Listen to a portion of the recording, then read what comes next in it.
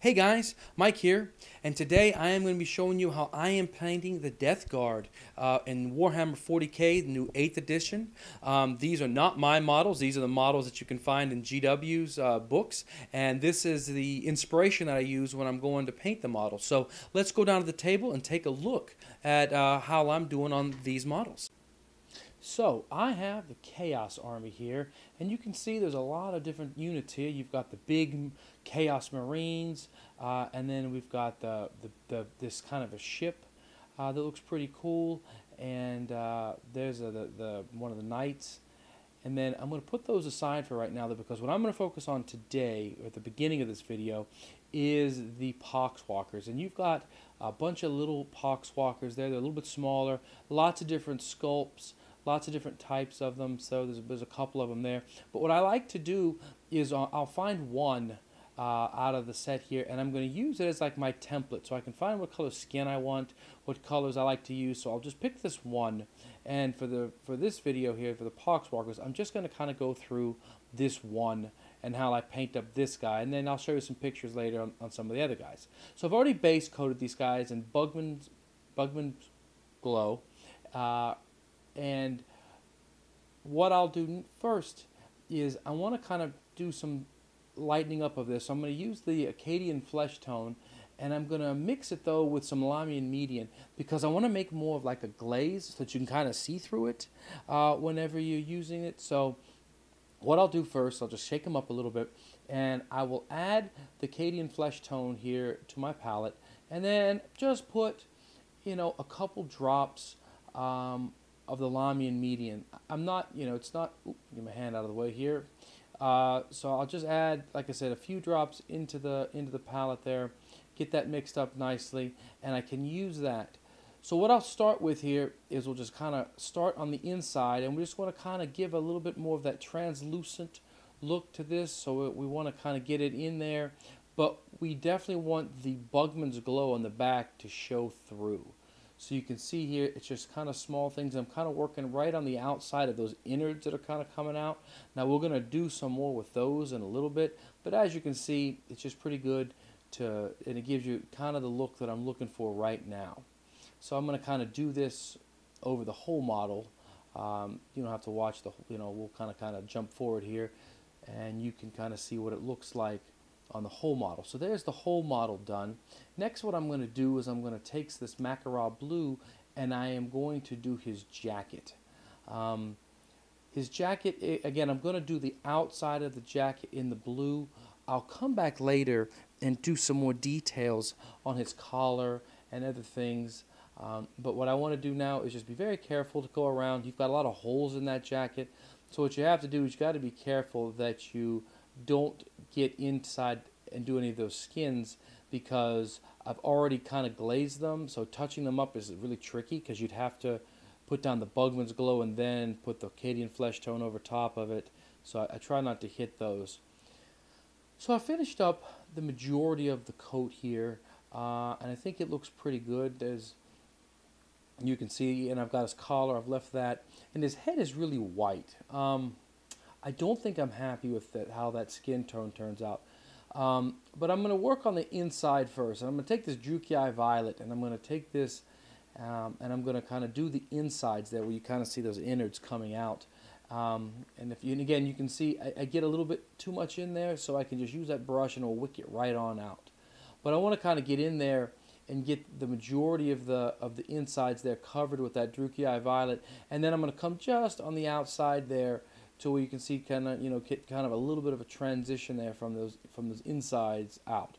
I'm also going to do like the mutation on his arm. So any of the mutations, I want to go ahead and get those with the Druchii Violet as well, to kind of give them a little bit of difference to this normal skin tone. So there you can see with the Druchii Violet. But what I want to do now is I actually want to bring in and make it a little redder. So I'm going to use the Caribou Crimson as well to come in. But the Caribou Crimson is a little bit dark coming in, and I think I don't want to lose too much of that. So I'm going to take some of the thinning medium again, and I'm going to put that into the Caribou Crimson, and I'll use that thin down a bit.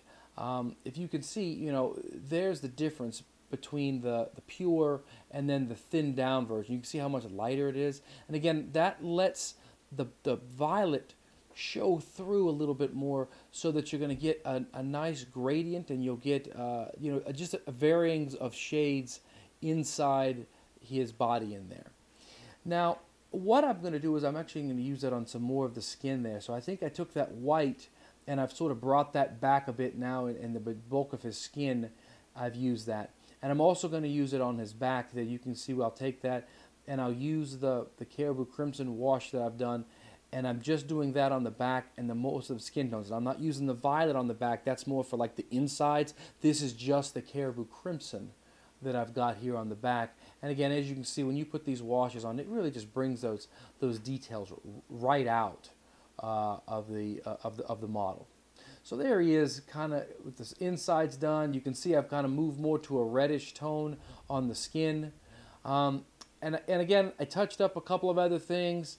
I, you know, finished him up a little bit there, painted his hammer. I mean, you know, painted it brown, did some shading there. So nothing major there. So that's what he kind of looks like done. And I'll use him as my template for the rest of those Poxwalkers.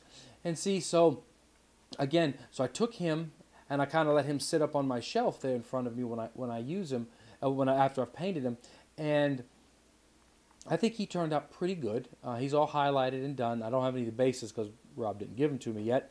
But see, here's a couple of the other guys. But you can see the same theming. You can see the same color skin. I'm experimenting with some green as well there to try to give that little more decay look there.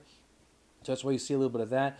But they all have a little bit of uniqueness to them, but they all look like an army, which is really important when you're doing, you know, Marines are all blue, all red, all white. These guys, I want to still make sure that they all look like they're the same, but have a bit of uniqueness to them. So I think that the Poxwalkers have really turned out nice. I like the orange jumpsuit look. I like how they kind of look like they had a little bit of their old clothes on.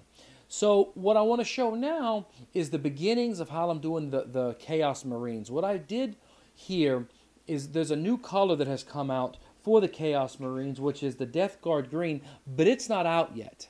The Death Guard Green doesn't come out yet, so I had to choose something else. So I've just kind of used the Xandri dust, and I took the Xandri dust and I painted all of the Marine models that color with the Xandri dust. And as you can see, it really doesn't dull the detail at all.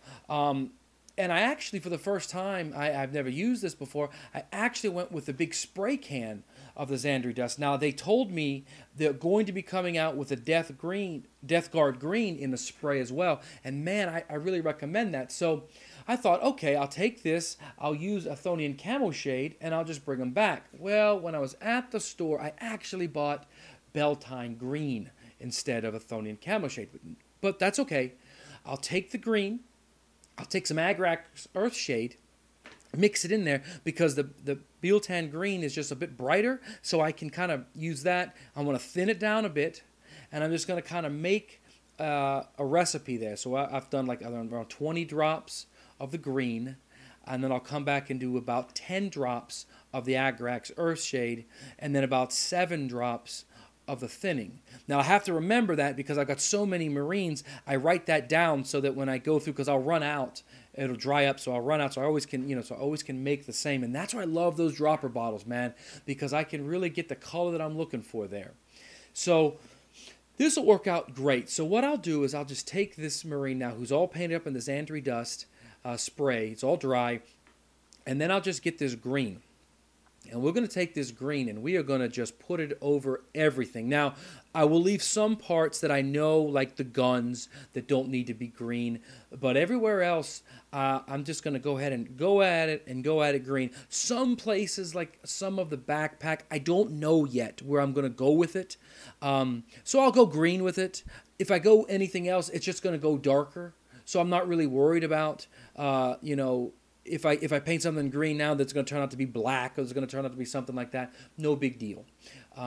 So we'll just go ahead and just work this thing throughout this entire model, and to the point where I dropped him, and then you can see then, you know, he's just covered in it. So I'll put him up to dry, and I did a couple of other ones here earlier that are dried already, and you can see they come out with a really nice looking green. I think for the plague, you know, Marines, I think it's a great look for them. I think that. You know, I can't wait to see what the Death Guard green looks like as a base shade. But I think for making a mistake at the store and you know, using what I've got there, I think that these couple Marines came out really well. And again, now they're base shaded and everything. So now I'm just going to highlight them up, paint up the details on them, and everything will be ready to go. So come by and check out our playthrough, and we look forward to seeing the table.